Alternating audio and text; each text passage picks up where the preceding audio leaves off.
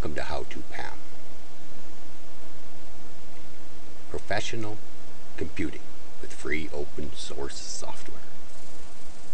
Today I'd like to talk about using the feature Wget to actually download big files, ISO files, such as operating systems. Often they can be 1 gigabyte in size and up to even 10 gigabytes in size, and it can demand a lot of resources to download such a file, and often using the Wget feature is a convenient way to do this downloading in the background instead of using your web browser.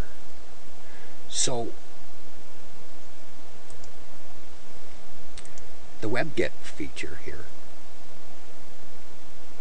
has quite a few options. It's readily available. It comes on most, comes in pre-installed on most Linux operating systems. You'll also notice that the Wget website here has listed a number of the options that are available.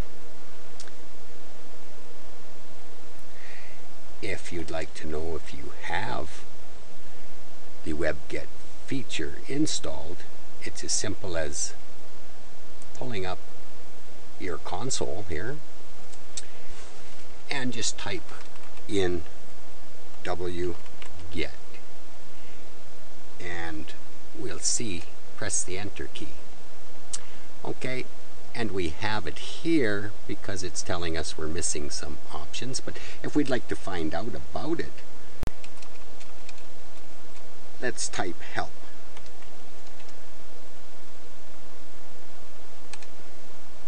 And there you go. We see a whole bunch of options available for Wget here. The option that we're particularly interested in ourselves today, the feature that we are interested in here, there we go, right here. This feature here, it'll allow resuming of partially downloaded files. Okay, so we're going to check out this feature to continue and see if that'll work in case we're downloading a large file and we have to stop for some reason, or we get disconnected. We can actually resume that download later without having to re-download the large portion that was already downloaded.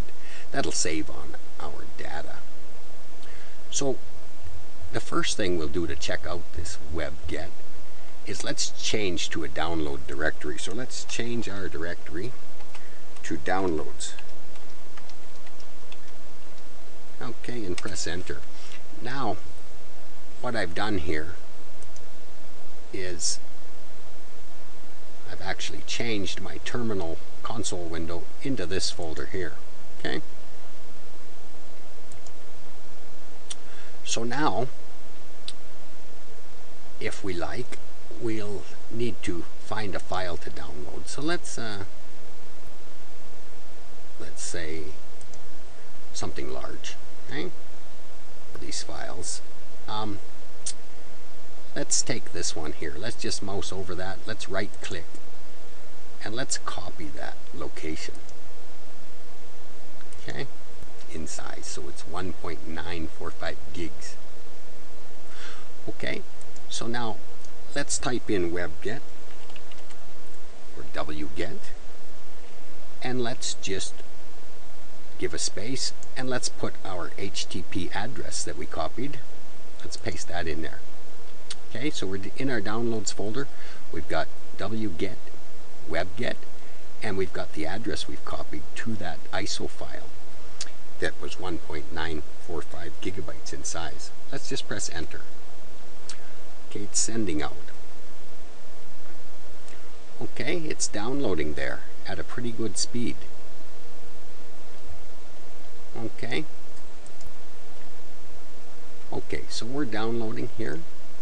We'll give that just a minute here. Okay, we're at 1%. So let's simulate disconnection. I will push the Control-C key. Okay, we've been disconnected from our download. Okay, everything is stopped. Now, we've already downloaded 21 megabytes. That's not a lot, but it could have been much more. It could have been 500, 600 megabytes. But there's no point in downloading that 21 megabytes again.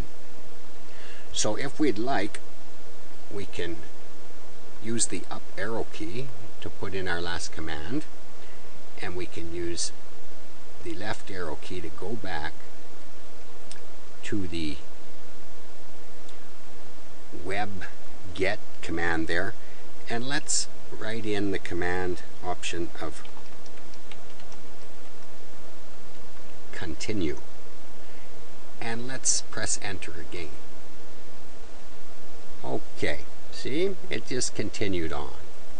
Now the glory of this is we can put this down in the background here to shrink it down and leave it run there, and we can go ahead and do whatever else we'd like to do. If we wanted to work on another program or something, we can do that while this is downloading in the background. I find the Wget feature to be very valuable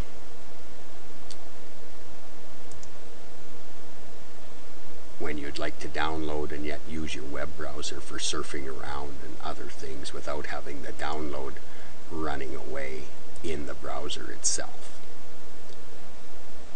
Okay, so that's a little bit of an introduction to a very useful feature that you'll find handy for downloading all sorts of files.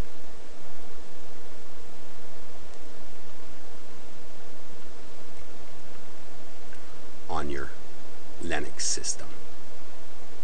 It also works with Windows, by the way, but we're talking about open source here in this program. So that's your little Wget tutorial from howtopam, professional computing with free open source software. Thanks for